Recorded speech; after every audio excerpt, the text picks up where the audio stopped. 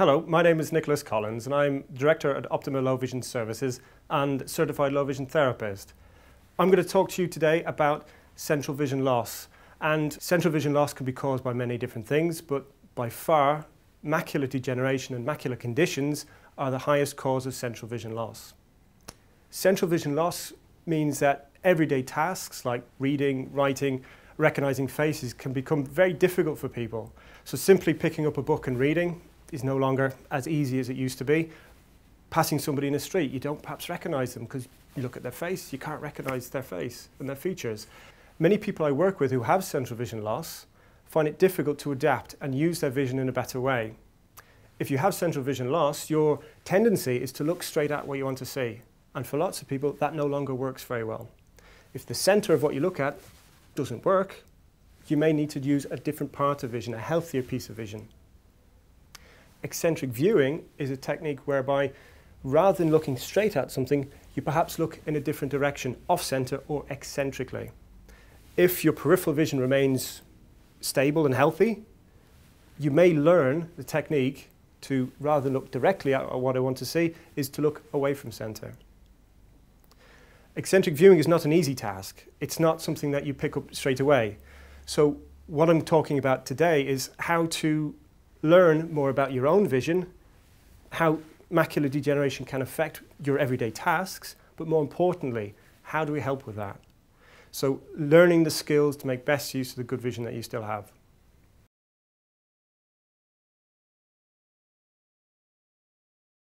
The reason why central vision loss causes so much problems for people is because the way that the eye has developed. The very central part of our vision, the macula, is a part of our eye that generates detail and colour vision. And how we use that piece of vision is by looking straight at something. It is your central vision. Your peripheral vision is used for an awareness of your surroundings, so you use that when you're walking out and about. So when you have central vision loss, your ability to recognise detail, fine print and colour, that becomes difficult, even though your peripheral vision may remain perfectly okay. Eccentric viewing is no longer looking straight at what you want to see. So when I mean viewing eccentrically, I mean rather than looking directly at an image, directly at the television, directly at somebody's face, or straight at a word, I'm going to look away from center by moving my eye. So using eccentric viewing is, for example, if I'm looking at somebody's face, I look straight at your face, I can't see your face. But if I use an alternative different part of my vision, instead of looking straight at you, I might perhaps look slightly above or slightly below you. So I'm no longer using that central vision, I'm using the healthier peripheral vision instead.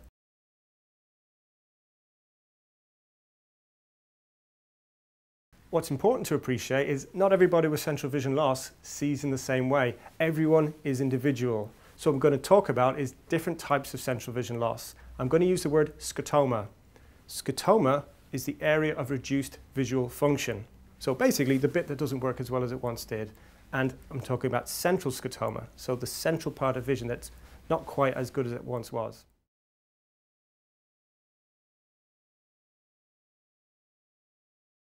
The first type of scotoma I'm going to talk about is what we call a relative scotoma.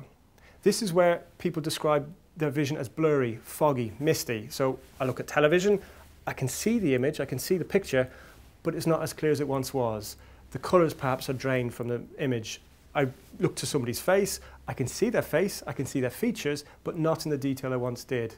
So I can't tell what colour eyes they've got, perhaps if they're wearing jewellery or makeup, I lose the detail. I still can use my central vision, but it's not working as well as it once did. Reading becomes difficult with somebody with a relative scotoma because the print becomes fainter and fainter and fainter. The print just isn't clear enough for me to now read. I can see the prints there, but it's just too small to see perhaps. Somebody with a relative scotoma often benefits quite a lot with lighting. Task lighting is very important for lots of people who have relative scotoma because you can blast through that fog. So, for example, if I'm trying to read the newspaper, I can see the print, but it's not as clear as it once was. If I bring a good task light in and increase the contrast and the brightness, I can now read. So somebody with a relative scotoma may still be able to use their central vision. So again, not everybody with central vision loss needs to use a technique like eccentric viewing. Even if your central vision isn't quite as good as it once was, it may still be the best part of your vision. If that central area is too foggy, too misty, too indistinct, whereby things appear clearer if I look away from them, that person is more likely to benefit from a technique like eccentric viewing.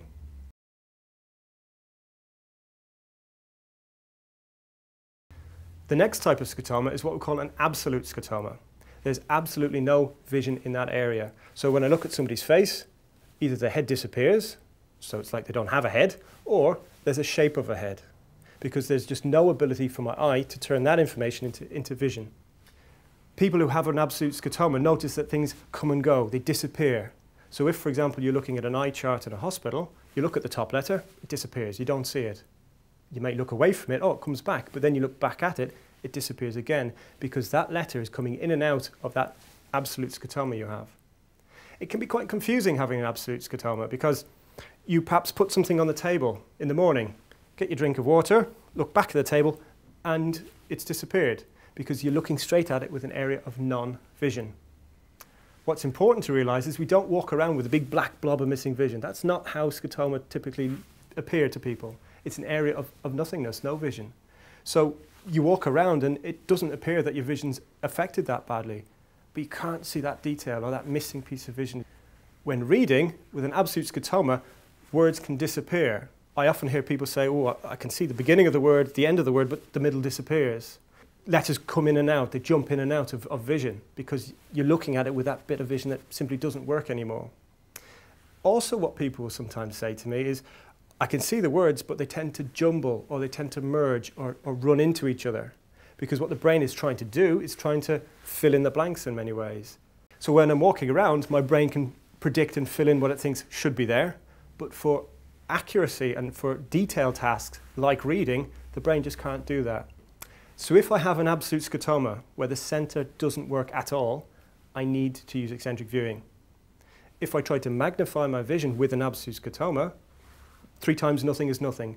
6 times nothing is still nothing. I'm magnifying an area of vision that's not there. So if you have an absolute scotoma, eccentric viewing is more likely to be beneficial, because what you will do is you will move that poor vision away from center and replace it with a healthier piece of vision. The third type of scotoma is what we call an edema. People would describe their vision as having distortion in their vision. If you think about the retina, like wallpaper, flat against the back of a wall. If, for example, you have damp behind your wallpaper, it's going to bubble and bulge it. Something similar can happen with the retina, where the light comes through the front of your eye and is no longer hitting a flat surface. So when looking at a window frame, the frame is distorted. For reading, this can also be difficult because the lines are no longer straight. They perhaps bow into each other. The letters become distorted. So if we have considerable central distortion with our vision, we may benefit from eccentric viewing. Again, looking straight through a magnifier with distortion, you're going to magnify that distortion. So eccentric viewing for people who have considerable central distortion may be a better option.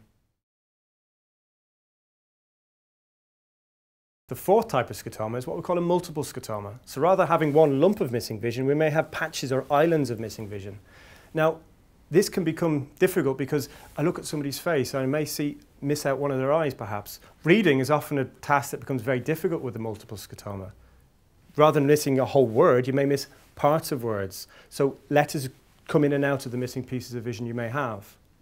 Whether you need eccentric viewing with a multiple scotoma depends on where your best vision is. If your best vision is in the center, then eccentric viewing is just not needed. But if the islands are in the middle or obscuring what you want to see to do, that's when we would teach somebody eccentric viewing.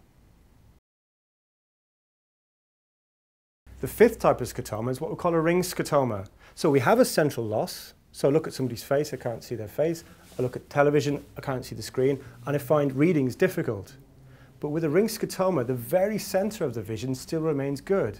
It's like looking through a polo mint or a donut where there's a big missing piece of vision, but there's an island of really good vision still in the center. Now, somebody with a ring scotoma may actually be able to read quite small print because that little bit in the middle still works really well. With a ring scotoma, eccentric viewing may just not be needed because the best vision you have may be still in the center. For other tasks, like watching television or recognizing faces, we may need to use eccentric viewing because that small island in the middle just isn't big enough to get us a good image when watching the television. But for detailed tasks like reading, eccentric viewing just isn't necessary. I need to emphasize that when I talk about the different types of scotoma, I'm not saying you have one or the other.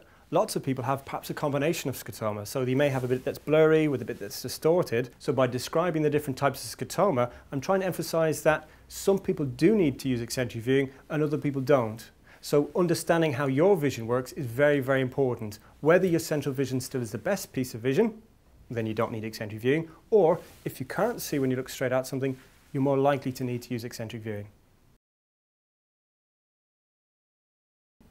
Eccentric viewing is something that takes time to master, however. For how many years of your life you've looked straight at something if you want to see it. Eccentric viewing is using your vision in a different way. That takes time to adapt and to master. So what we always recommend with people is they practice. Understanding what they should do is important, but that practice makes things easier. So little and often is what we would suggest. So practice when watching the television, practice when recognizing faces, and also with reading, it's important to use eccentric viewing. With reading, eccentric viewing also needs a technique called steady eye strategy. Where in reading normally, you look straight at the first word. Then your eye will move to the next word, the next word, the next word. We develop what we call a saccade. So your eye moves along the line in order to read. With central vision loss, that becomes difficult because your tendency is to look at the word. And that may not be the best place to look. So whilst you're learning eccentric viewing, learning how to use your vision in the best place, you may not look straight at the word. But what also helps is steady eye strategy. Take your time, get the first word as clear as you can, keep your head still, keep your eye as still as you can, and you move the book across so the words pass through the best vision you have. Very much like an autocue or a ticker tape where the words pass through the good vision you have. Steady eye strategy can be the difference between being able to read more comfortably and struggling. Steady eye strategy also works very well when we use magnifiers. So traditionally people would move the magnifier across the page, but that may become difficult with central vision loss. So we use steady eye strategy with magnifiers. So you put the magnifier in the right place, take your time to get the first word as clear as you can. Some people use eccentric viewing, some people don't need that. But once you've got the first word as clear as you can, keep your head still, keep your eyes still, keep the magnifier still, and you move the book instead. So the words scroll through and it's easy to read. So using steady eye strategy with magnifiers can sometimes take a bit of practice. Again, little and often is important. But other people choose, rather than using magnifiers, to use electronic devices. And with many electronic devices, you can use scrolling text. The MDevReader works very much like an autocue, where the words scroll across the screen. To help you maintain the best place to look, the MDevReader also has a target. So you place the target in the position you have to look in that position, perhaps make the target disappear, and then keep your eye in that good place you've found. The words scroll through and makes reading easier. The MDevReader is also a very good practice tool. Little and often, as I said. You might practice a couple of minutes at a time until this technique becomes much more of a habit for you. Once it becomes a habit, you'll do it naturally. With the app, you can scroll text across the screen. Depending on your preference, you can choose the colour options that suits you best. For example, white on black, black and white, or indeed yellow on black.